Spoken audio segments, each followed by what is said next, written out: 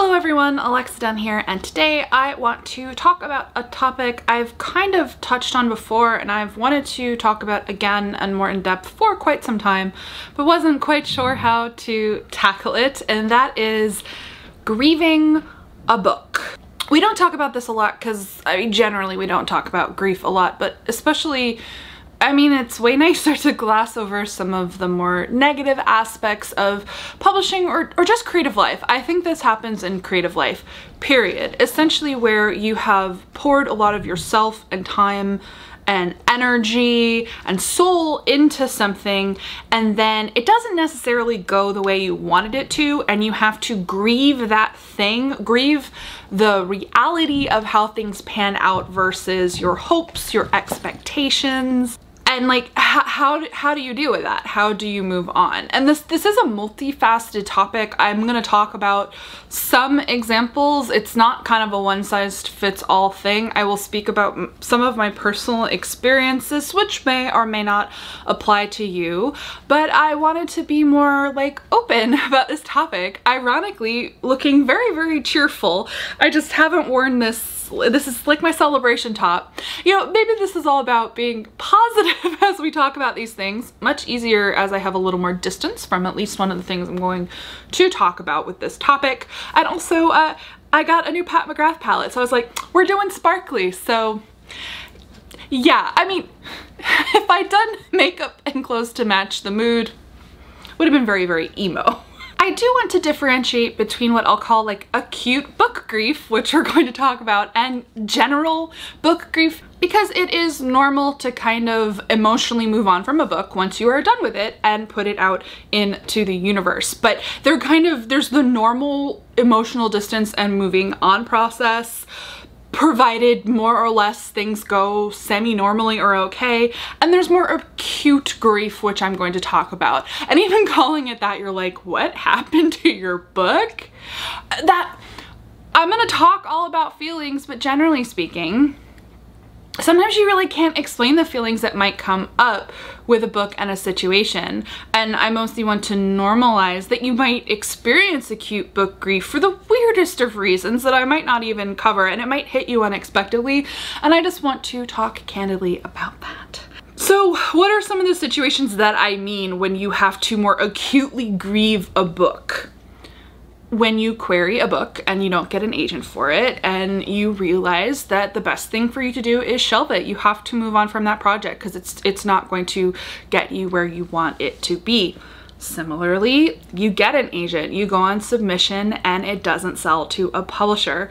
This can happen once, twice, and I would say the grief is compounded if it does happen more than once, and it's devastating. But it happens on the published side as well. This can be when your publisher buries your book. Like you're not even mid-tier, you're bottom tier, you're not even assigned a publicist. It's very obvious to you that the publisher isn't going to do much. You get a bad cover and you are released a little fanfare. This could even be like you don't even get picked up in Barnes & Noble. That's something specific that can happen that would definitely require a level of grief.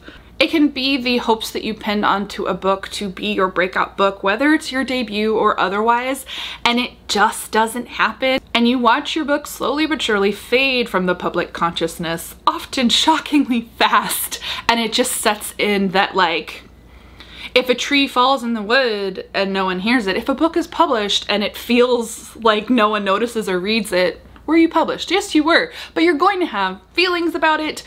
If you're critically panned, you get really bad reviews and readers don't seem to like it either. It's depressing, it's upsetting, and it's a book that you have to figure out how to move on from, to grieve and grow from. This is like a semi-personal one where it's a book that was really hard to write and you worked hard on and you think it's better than other books of yours, you're really proud of it, and it's your lowest rated one on Goodreads. This is like kind of like critically panned. It's where the reader response to a book that you feel really strongly about and proud of just doesn't match. And so it's grieving the idea that a book that you thought was your best work, the readers don't agree. Another one, and this kind of can relate to the whole like not breaking out or like it not publishing the way that you had hoped it would, someone else has a similar premise and they just absolutely bury you. That is often timing, like it's released in a similar timeline, or even just it's so ubiquitous and it does well and no one pays attention to your book. Or even, you know, this is a more down the line grief of moving on from a book that has been published. It goes out of print / is remaindered, and you'd be shocked how quickly this can happen. 2-3 years after a book comes out, you find out it's going out of print, and that's it. Especially when it's like your hardcover format, you're not getting a paperback. It's just, you have to face the reality that in a year or so, no one will be physically able to buy that book. In many ways, that is like a death. And actually, I'll also say another one, it's like a little grief that comes under that. The first time you realize that you've been weeded from bookstores and libraries, it's usually bookstores before libraries, but that feeling that it's only been X number of months and you're no longer on bookshelves. Oh, we're getting into our feelings. And then some real life things can impact you grieving a book.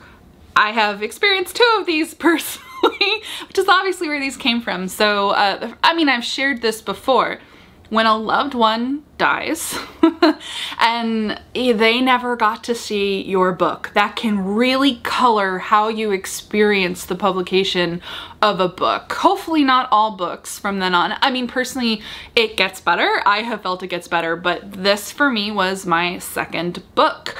Just that it was like this long, slow feelings process of my mother never got to read it. Oh, I won't cry, I promise. I cried the last time I talked about this when it was a lot more fresh, that my mother never got to read it, certainly never got to see it published. And I feel fortunate, that said, that she did get to read and experience the publication of my first book, but that second book that I was more proud of, and it was just like, oh, the ARC came out and I got her an ARC just when she was getting too sick to read it. And it's just, you sit with that forever. And that's just really rough, and it's a very particular kind of grief for a book in that sense, because it has nothing to do with anything else that might happen with that book. It's just the feelings bomb of like, it's grief wrapped in grief. And I personally found that my grief over my mother, all the grief, was compounded by this grief. And I've talked about it before, it literally ruined my experience of the release of this book. But speaking of things ruining the experience of the release of that book, and this is one that a lot of people can relate to, let's say your book is published during a worldwide pandemic. So pretty much every author you know who had a book come out in 2020, plus a lot of the books in 2021, experienced this, where you have to grieve what might have been in terms of what you had hoped for your release experience. It's all the authors who didn't get to do an in-person event for their book. I feel especially terrible for the debuts, because I at least was able to go. It sucks. I had to cancel all of the events I had scheduled, which of course coincidentally were all supposed to be right when lockdown started. The irony being that I hadn't done any for release because I was depressed about my mom. This is me personally, but at least I had a debut experience to compare it to. I had a pretty ideal debut experience. Just think about every single debut who didn't get what they had hoped for their publication and debut experience in 2020 and into 2021. There's a grief there that you have to account for of those authors will always grieve the debut experience they did not get. So those are just some examples. There are many other things that can, lead to having to grieve a book, which brings me to just all the feelings. They're really weird.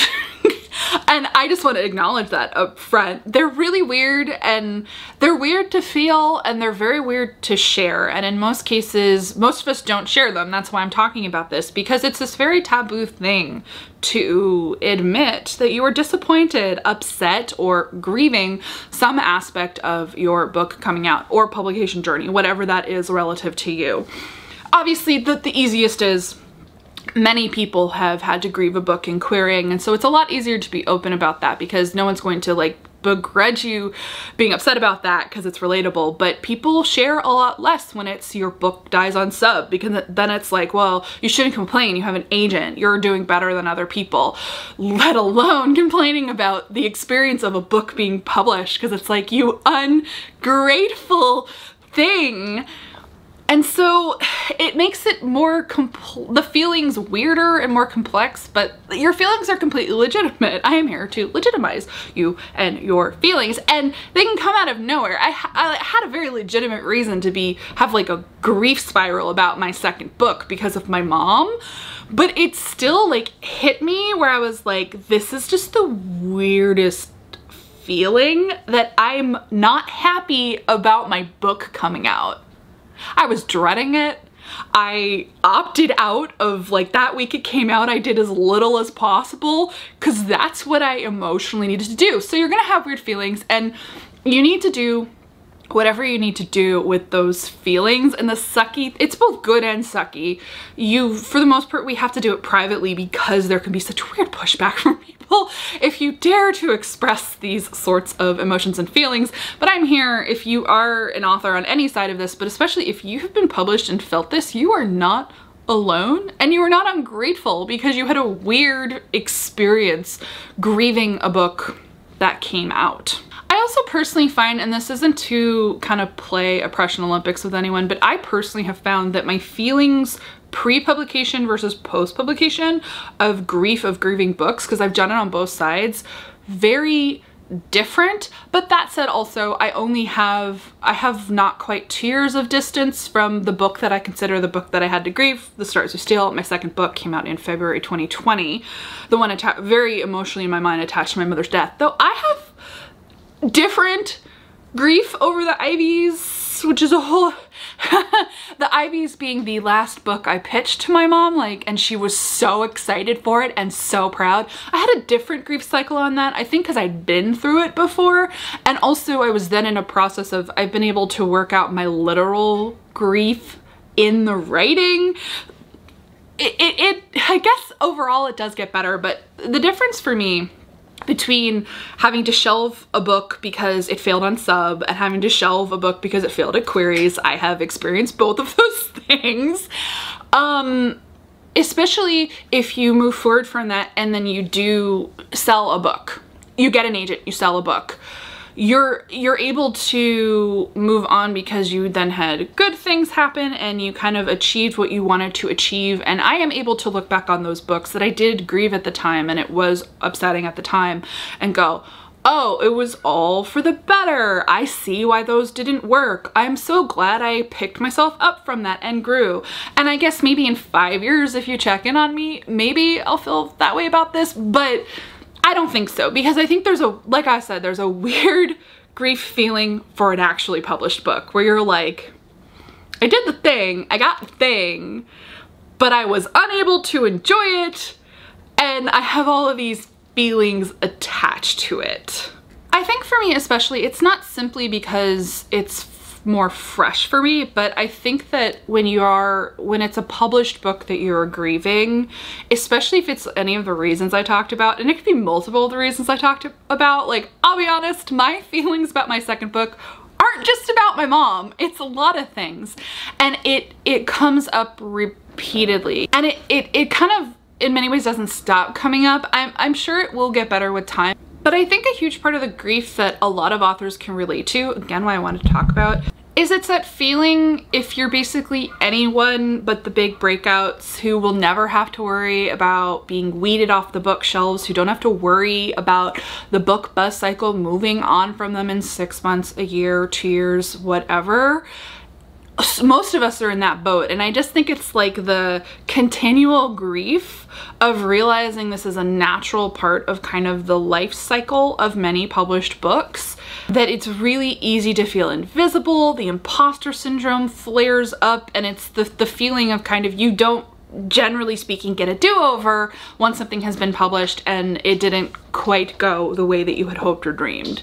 And I guess don't we always hope and dream that a book breaks out, but it's different book to book, and I think that kind of what you need to grieve is going to be relative.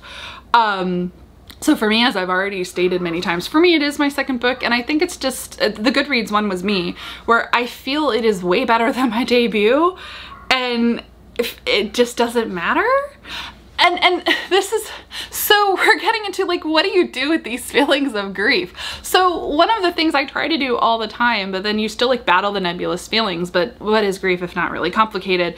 Focus on the small wins. And I think that's really, really important, and it can make some books easier than others to deal with this. I mean, hopefully you don't have to grieve too many books. Though I guess there's always a thousand little deaths, but focus on the little wins. So with that book specifically for me, it's actually sold better than it has any right to, given the timing of when it was released and how little marketing it got. And that is a little win for me. That is something that makes me really happy. Does it disappoint me slightly that for some reason a book I don't think is as good, my debut, has a lower rating on Goodreads? Yes, it bothers me. But I also know in my heart that ultimately what matters is how I feel about the book. And I am proud of that book. And I think it's better than my debut. And then I also go, it's really common, regardless of what someone's second book is like, whether it's better or worse than their debut, for the debut to do better than the second book. It's second book syndrome. And actually this whole like grieving a book, I'm here for you, all people with second books. This is super common for a second book. The sophomore slump happens all the time, that they're the hardest to write. They very often go under the radar and aren't as appreciated as we wish they would be. And I am actually here to tell you it does and can get better. My experience on my third book is so much better. And actually this is the other thing I recommend you do, with the caveat of this isn't easy to do. When you have these kind of grief feelings over a book, I mean, hopefully they don't hit too early and overwhelm you, because I have two to-dos that if you need to take space and take time off from writing, do it. I mean, because grief is grief, and you need to process grief however you need to process grief. And that it can be a legitimate way to process grief. But honestly, work on something new. Work on something new. Focus your energy on a new hope, because every book presents a new opportunity. Of course, it can present a new opportunity to face rejection and upset, but eventually it will get better. So for me, I basically, as soon as the writing was on the wall, this is before The Stars We Steal even came out, but I was like, this isn't gonna go the way that I want it to go. Mom, grief, all sorts of stuff. Was not a lead title. The quagmire of YA sci-fi. Didn't even know about the pandemic yet, but I had the Ivies, and the Ivies, first it was the focusing on finishing it, then it was the focus on getting it on submission. This was all part of my grief process, actually. This all happened after my mom died. Is that healthy? Probably not. And then it sold. And it was focusing my energies on that book. Now, mind you, it is a cycle, because there were disappointments with the Ivies too, which just happens. We're always going to be somehow disappointed in what we hope something does versus what it does, but focus on the small wins. Very, very important. But the Ivies was my light at the end of the tunnel, and it's what got me through the majority of my book grief for the second book. I'm still like lightly bummed, but clearly I'm okay enough to talk about it now. So yeah, like my biggest tip, like you have to focus on the next thing. That next thing, this is another like tip, that whole like taking a break, like not doing this whole thing for a while because of book grief, this could also involve a pivot. Get back into writing, but maybe part of the book grief is tied to traditional publishing and what's going on here. I have friends who their kind of response to this has been to look into self-publishing. You need to do whatever you need to do to find the joy and the hope in books again, creative outlet, whatever that means. Heck, maybe it's like, I'm not gonna write books for a while, I'm gonna knit, or I'm gonna focus on this other thing. You need to do whatever you need to do to kind of like push yourself through the process. And then other kind of tips, I mean, they're just on the theme of do whatever you need to do, whether this is the most sage advice or not, I don't care. Don't promote the book if you don't want to promote the book. If promoting the book and faking it until you make it makes it worse, don't do it. She says, I basically, I did the bare minimum that I felt I could emotionally handle, and then I pieced out, and that is okay. And that is part of my grief process, because I felt and And I still feel it would have made my grief process for that book worse if I had desperately tried to hawk it everywhere to diminishing returns without the publishing support that I needed. That would have made me more sad about my book. And I have zero regrets. The other thing I have zero regrets about that I generally recommend, this is just like a self-care tip, but I think it can help with book grief, pull back from social media. Because I think what really contributes to book grief, or can really contribute to book grief, it is comparison syndrome. It is FOMO. Because remember, most people only use social media for positive things and promotion. Seeing other people put all that stuff about their books, especially if the reasons you're grieving have to do with competitors in the market or bad timing, just don't be on social media. If being on social media, specific platforms or what have you, is gonna make your book grief worse, step on back. You have to do whatever you have to do to heal. Which brings me to the next thing. This is a dual one. Be careful who you complain to about book grief. And that's just good grief advice, period. Though there's an extra edge to book grief because, I mean, you would hope most people wouldn't begrudge you grieving the loss of a loved one, like a person. I guess you'd be surprised. But when it's book grief, some people won't be particularly gracious about you if you vent your feelings about book grief, because you're supposed to be so grateful for having what other people don't have, which yes is true. So choose your audience wisely. Make sure you have that tight support network of friends. Maybe this is having a candid conversation with your agent so they know how you're feeling. But I personally found like what helped me the most was friends of mine, particularly critique partners who had read the book, who were kind of with me through the process, who I hope like it, but who could like kind of just like validate my feelings and like I knew wouldn't judge me for how I was feeling. So it's important to have those people. And this, I guess this ties to like be careful who you vent to and social media. Be really careful about venting this on social media. As much as I want us to be more transparent about this thing, you have to be really careful because it can blow back on you if you're what I call the Eeyore author, where you won't stop complaining about your publishing disappointment publicly. Once or twice is okay, especially every so often. There's a wonderful cleansing, transparency trend on social where people will speak openly about publishing disappointments, and we love to see it. But just be very careful of being that person who complains a lot, because as I mentioned, it can just be a bad look. Like people get really like bitter and mean if you're complaining when you're not supposed to complain. But also that thing I said about focusing on the wins, that really is important to pull yourself through it, because you won't pull yourself through it if you wallow forever in what might have been. You have to try to be healthy about this whole grieving a book thing and try to find ways to move on. So that's just my personal pro tip, only because I have seen a couple of authors where it just seems to be a part of their brand to be a little too transparent too often about how they were screwed over by publishing on a book. I totally get the feeling of grieving a book. I just think you have to be really careful and circumspect. But that said, in conclusion, you are not alone.